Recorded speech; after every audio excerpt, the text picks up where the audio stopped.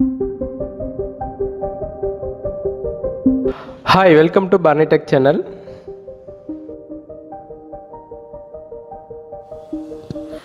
Here we are going to see for the spam relay how to see relay fault record and how to do test strip. We see this all one by one. Mostly we consider this relay doesn't have the fault recording capability, but this relay have the limited capable of recording the fault recorder. We'll see how we can able to see this.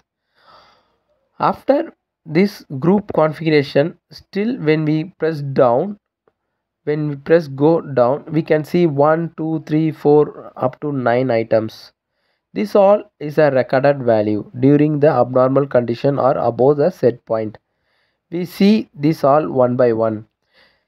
Over the indication 1, it is for R phase current during this any abnormal or above the full load current. If the motor goes above the full load current, it will be recorded over here.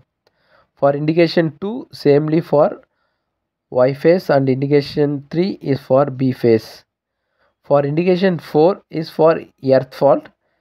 For earth fault setting, if we keep the value some 0.2, if the value goes beyond the 0.2, this value will be captured over here. And fifth is for unbalanced current. This also, as we said, the relay unbalanced current, if it is go beyond the unbalanced current, it will be captured. For 6 is thermal stress produced on the relay. How much thermal stress is produced on the relay, we can able to see on 6th.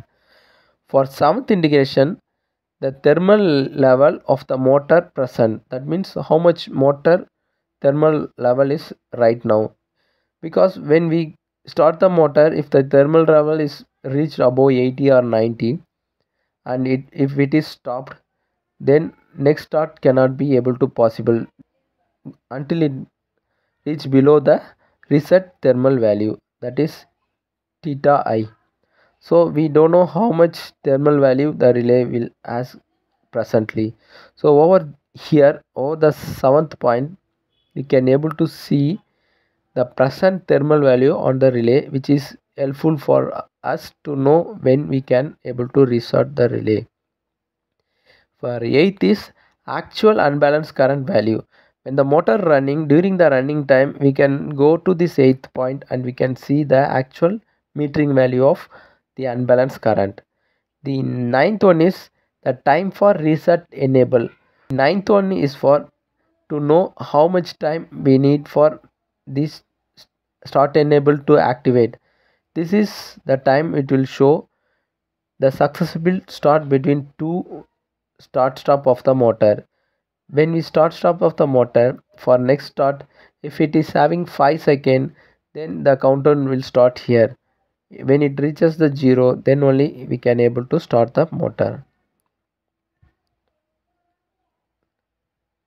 This all will be very useful at the time of operation and maintenance on the site. Next we will go for trip test. This test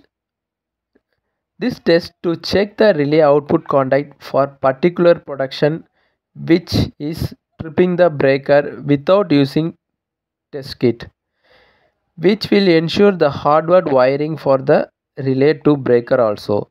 Now we see how to trigger the trip test step by step. After this group configuration, still we go down this 1 2 3 up to 0 item.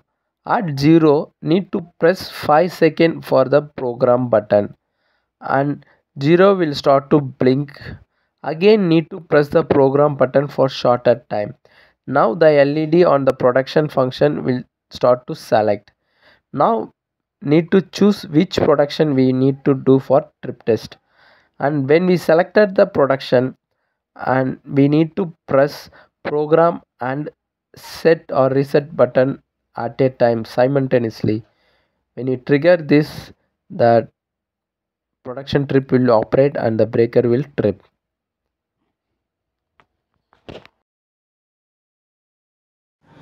We came to the end of this section. See you on next video. If you like this section, then please share to your friends and colleagues. Take care and bye from Barney Tech channel. Thank you for watching this video.